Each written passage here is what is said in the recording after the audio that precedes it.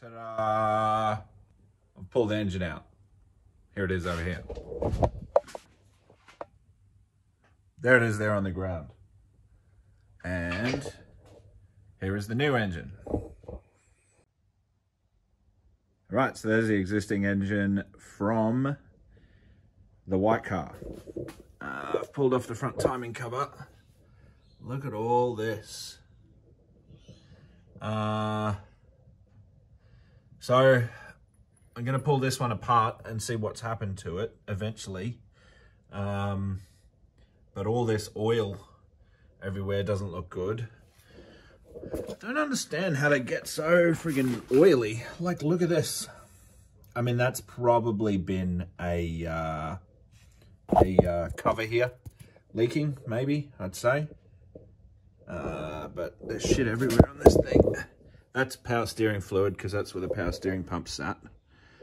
So what we've got to do is pull the manifold off here and take that turbo off, because it's a VF23 or a 28, one of the two, STI turbo.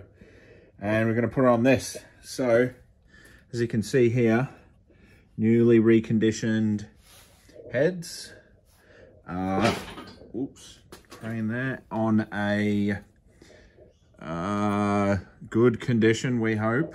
205 short block. Even this, look at this. It's got all crap under here. Now this engine had an oil leak. That's probably what that oil was built up for. So just there, if you remember seeing the other engine, there's an oil gallery, goes right through there. And this gentleman had an oil leak here. So what he did was he took the heads off, got them reconditioned, and then he just couldn't be bothered putting the car back together. So sold the engine to me. So hopefully it's good.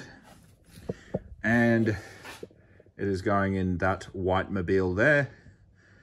And I'm going to decide whether or not I steal the interior from this and put it in the blue car, or what happens. Maybe I'll just leave this as is. I was going to give this car to Oliver.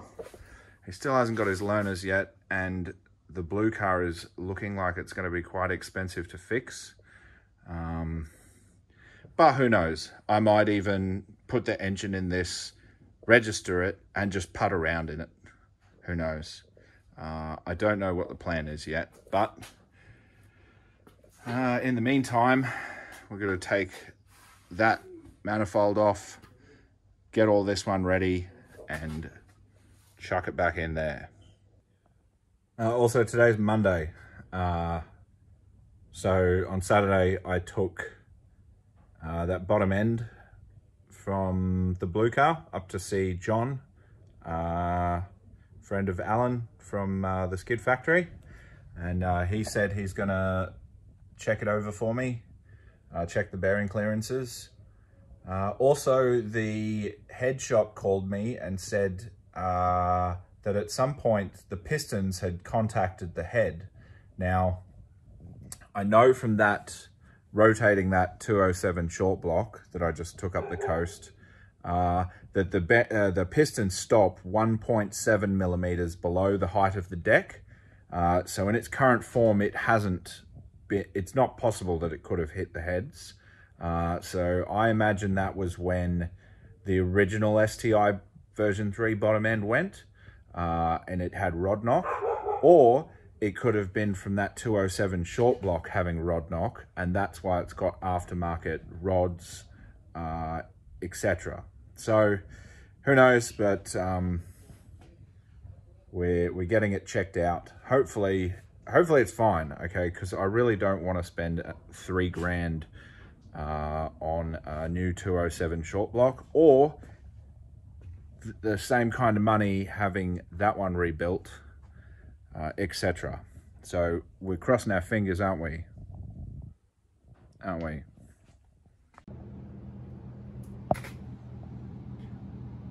we've got the engine in the white car now.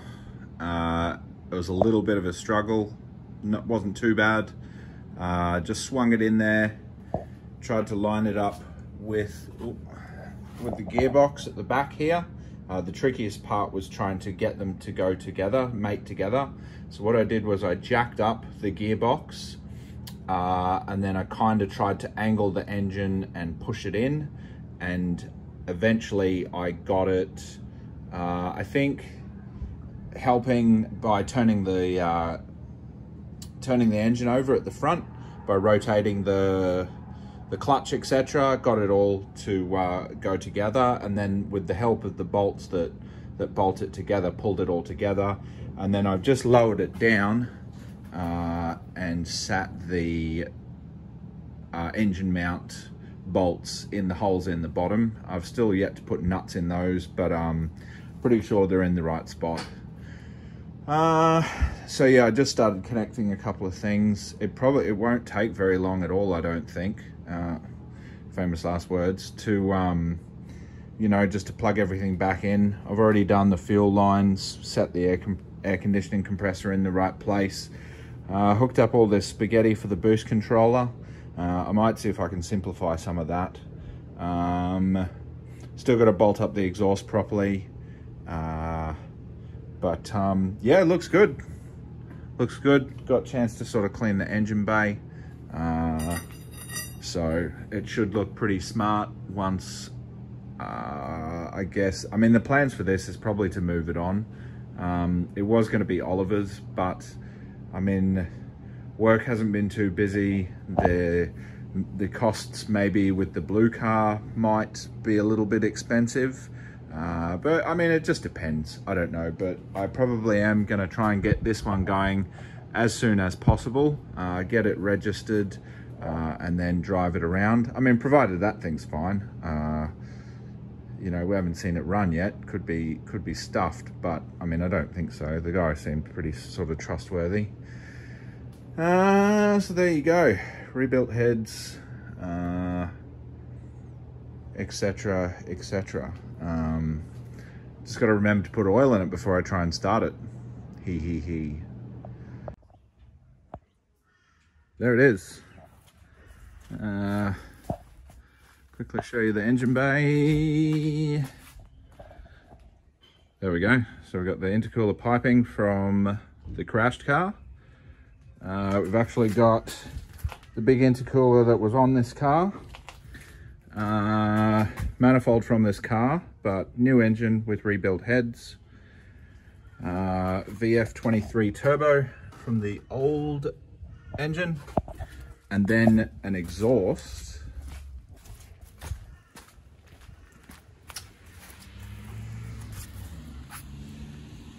An exhaust, half from the crashed car and half from this car. You can't really see my handiwork. I'll try and get some more footage later. Well, got my vape, got my WRX, found out I'd broken the throwout bearing, so after almost completely buttoning it up, I had to pull it all back apart again. But that was all right. We got here in the end. The tune on the ECU is quite rich, so when decelerating it makes some crazy explosion sounds basically, but overall the car's pretty good. All right, just got done robbing the bank. Oh, it's still fucking, you know, that thing. So yeah, white car runs. There's always something that needs fixing up. They're never completely done, obviously, but this one isn't too bad. It doesn't have too many issues. But essentially, if I wanted to make it perfect, it would be that gearbox seal leak, possibly a dyno tune, and paint are basically the three things. because when I go to sell it, I want whoever buys it to have a good working car, and I kind of want to get the money for it that it's worth. I guess right now, as is, I could probably get, say, 9 grand, 9.5 maybe. You know, without it backfiring and stuff, I could maybe get 10, 10.5, maybe 12, but not really, because the paint's shit. But with good paint, I'm in, you know, I reckon I could get anywhere from, realistically, probably 12 to 15, you know, maybe 15 to 18, who knows, because, like, the car's in really good nick, and obviously it's an engine with rebuilt heads, aftermarket ECU. You can't see it here, but there's a boost gauge, and I've added, or I'm in the process of adding a wideband O2 thing. So I've got that to tell me what's going on when the car's decelerating. There must be some sort of enrichment or something going on, but I'm just waiting on a cable for the ECU. I could have made one, but I've got enough electrical stuff to do, so I just bought one.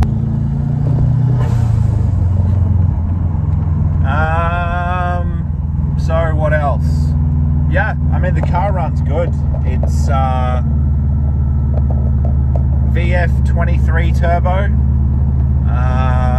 So I've only got it behind the phone here. There's a HKS boost controller. Tune A is at about 12, 13 PSI, and then B is at about 15 PSI. From what guys tell me, you don't really want to go more than that, more than 15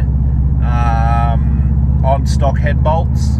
Unfortunately, the guy who had the heads rebuilt and redid the engine, he chose to just do stock head bolts, but he did use brand new ones, which I don't know. I mean, yeah, it is whatever. I don't know whether it'd make much difference, but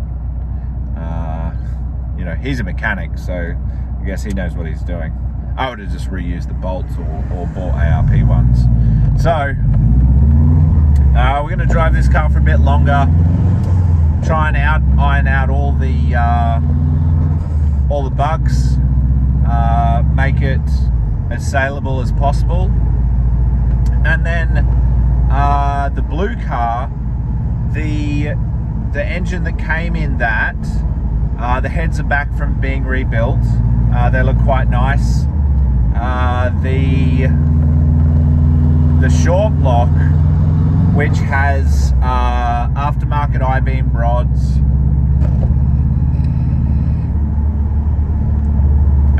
the stock 207 pistons, etc, etc, needed a little bit of machine work. So John, who Turbo Yoda put me onto, he's the engine builder that Alan uses in the skid factory for like the Iron Lion, etc. He's like a measurement wizard, I guess you would call him. Well, anyway, he's resized the rods.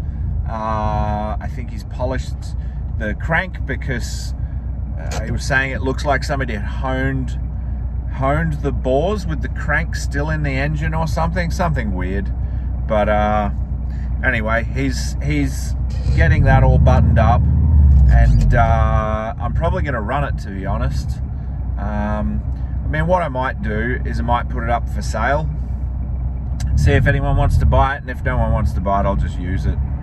I was going to buy a brand new short block, but I don't really have too much spare money at the moment, so unless things get busy or with work, and or I sell one of my bikes or something, I'm just gonna take my time now with the blue car. I've pretty much got everything. I bought a new oil pump.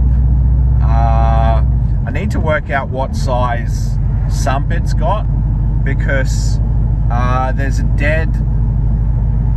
the bottom end from this car sitting in the standard home, and so that's got a 2-litre sump on it and a dipstick. And what I found at home, and I think it's the dipstick off the EJ207, is a 2.5 litre dipstick. A dipstick off a 2.5 litre. So the oil pan's up the Sunshine Coast with the engine. So it might have a 2.5 litre sump on it, or with it anyway. So I bought a baffle, a Killer Bee oil baffle off my new friend Ralph. I don't think Ralph watches a lot of YouTube, but g'day Ralph if you stumble across this video. But Ralph has a rally car, and he was sort of educating me on a few things regarding building engines, particularly Subaru engines, and what different people think. There's another channel that I've been watching, and he's in Germany, called Subi Performance, and that guy's a fucking wizard. Now the thing is, what he does is he reams the tunnel, but in order to ream the tunnel, I don't know whether he faces the case halves to make them smaller and then reams the tunnel back to standard size, or yeah, I don't quite understand what he's doing, because he doesn't explain it all that often. He talks about the front journal and the rear journal being undersized, and so he passes his reamer through and enlarges those, but it doesn't really touch the other bearing faces. So I don't know if the other bearing faces are already oversized by a thou or half a thou or whatever the size of these oversized bearings are, but that's what he does essentially. Now I watched another video of another guy, and he did explain he does machine the case halves. That brings them closer together, and then he actually centers the block on his milling machine by using pieces of brass around each corner, and then tightens it tighter to align it on his CNC. So he measures the bottom bore and then measures the top, and he gets it all lined up, and then he bores downwards with the two cases bolted together on his milling machine.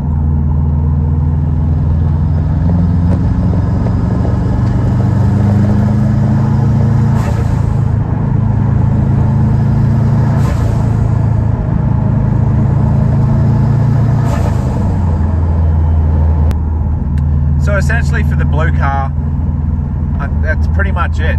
It's going to sort out the sump situation, decide if I'm going to use the short block I've got that's been refreshed with new bearings and had a bit of machine work done and cleaned properly,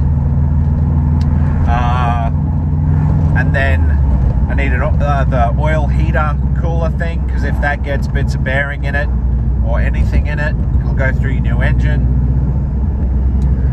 What else? Got the oil pump. That's really about it. I've got to buy all the sensors, the additional sensors for the link. So on the Cresta, I used a combo oil pressure temperature sensor. I've already got the fuel pressure sensor. I need a Mac valve for the boost control, and then there was something else. I've got an air intake sensor coming. So yeah, that's about it.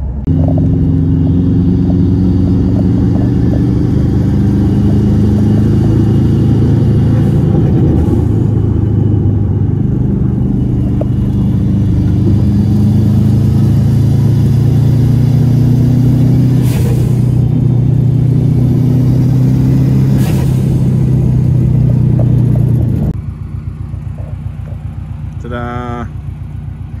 White car. So let's put some standard taillights in there. If we get it painted, we might put the original decals on there. There's the exhaust off the old car. Doesn't quite sit how it should. It should come out a bit more and sit a bit more up at an angle, but you know, does the job. What do we got? We've got WRP 10 wheels, which is quite interesting because it's got the gearbox and the diff from a WRP 10 and the suspension as well. So that's why it's a little bit lower. This is how the front end ended up. Carbon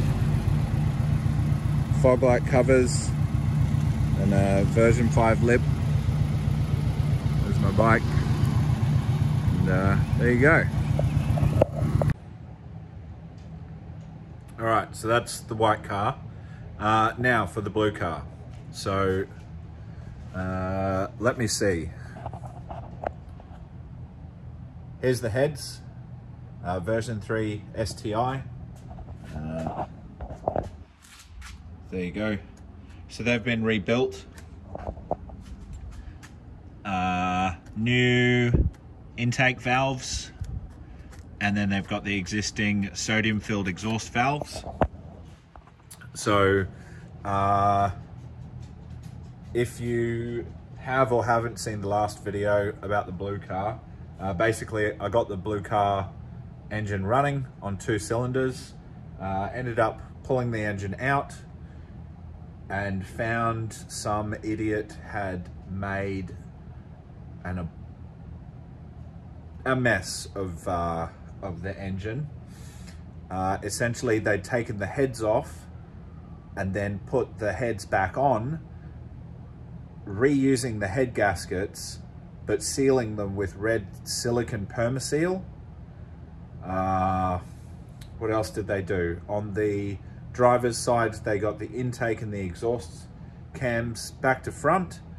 So that's why it wouldn't run. I got it to run on 2 cylinders on the driver's side, but it bent a whole bunch of valves. So essentially I got these heads rebuilt. It cost me about 1,500 Australian dollars, and they're essentially brand new. Now, the bottom end, it's been so long since I did the last video, I can't remember, but the bottom end was also a bit iffy. So I ended up pulling off the pan, and it turns out that it had aftermarket H-beam rods, con rods in there, but it looked like that somebody hadn't cleaned the engine properly. So from what I can gather, somebody bought a brand new 207 short block, probably strapped these heads to it, but didn't clean, say, the oil pan or the oil galleries, or they didn't service the heads or anything like that. What happens there is that any bearing or anything that was in the heads or in the oil galleries or any of the oiling equipment from the old engine will just go straight into your new engine. So what I believe is that they bought a 207 short block, put it all together, crap came out of here, came out of the oil galleries and like the oil cooler, maybe the sump, maybe the oil pump, and fucked the brand new 207 short block. Then I think what they did, whether it's the same person or another person, they've gone and pulled it apart, just bought some random rods. The rods are actually quite decent, but bought some random rods, put it all back together with the red silicone, just crossing their fingers that it would run, and it didn't happen. So I didn't know enough about the short block, so I reached out to a couple of people, and Turbo Yoda, who is I guess a bit of a Subaru guru, he put me in touch with John, who's an engine builder, because the main thing was somebody needed to tear down that bottom end and inspect it, somebody who knew what they were looking at, and you know, tell me what can be fixed and what can't. So essentially, I can't thank John enough, but he's resized the rods. I believe he's polished the crank because there was a little bit of scoring kind of thing. And I said to him, I said, look, you know, if I need to buy a new crank, I will. And he says, no, it should be fine. We just need to give it a bit of a polish. Apparently, yeah, he'd resized the rods, and I think sort of re-honed the bore, or the bores, while he had the case halves apart. And he's put that all back together with new bearings, and he says it's good to go. So I've got to go pick that up this weekend. And then, yeah, heads are here. There's the manifold. Here's some 850cc injectors, some Chinese fuel rails, which I'm going to try. These are some who knows what brand headers. I've got my mate to fix up the flange here. That's the old turbo from the white car.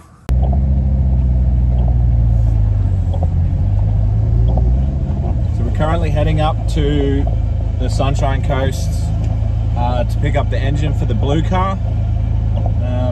This is the Cresta I spent ages building. So anyway, we're leaving from Brisbane now. It's a rainy day. I was going to drive the white WRX because, you know, four-wheel drive and good on fuel, etc. But I'm going to show my mate Miguel the Cresta because he hasn't seen it before. And yeah, that's pretty much it. You can see in the background there, it's actually got Louis Vuitton fabric. That's sort of one of the cool features about this Cresta, that it had that since I bought it. Not sure if it came from Japan like that, but yeah, it's a pretty cool touch, and I've not seen another car with something like that before.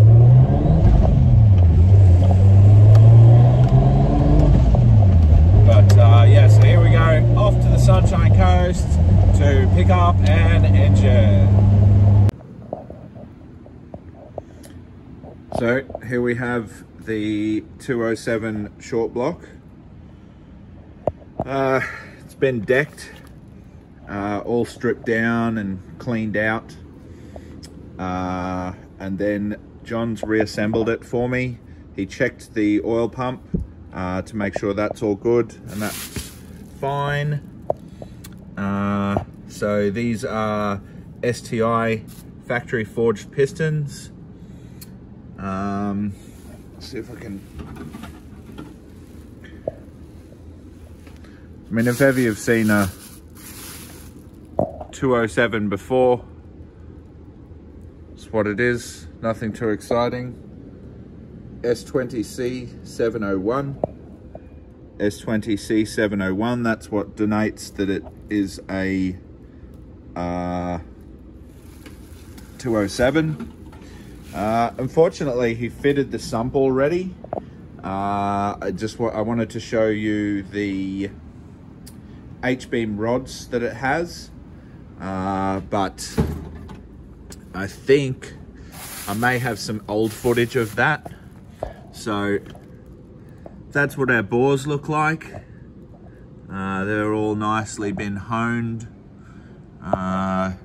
Pistons have all been cleaned up.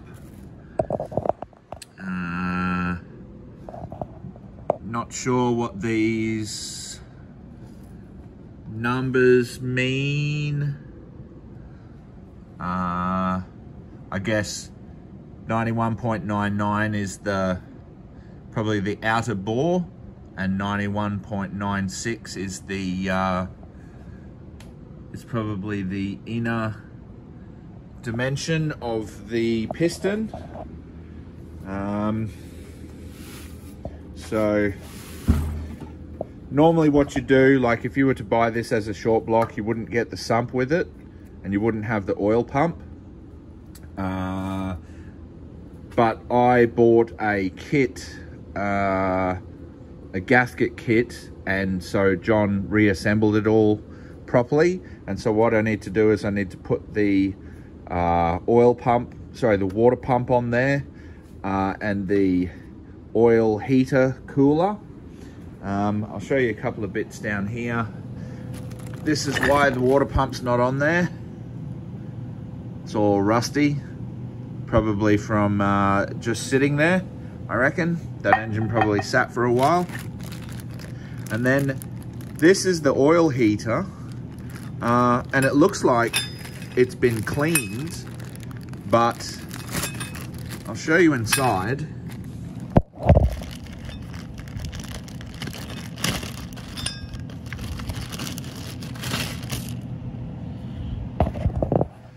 So the reason you don't reuse one of these is, see down inside there, it's kind of hard to hold the phone, but see down inside there how intricate.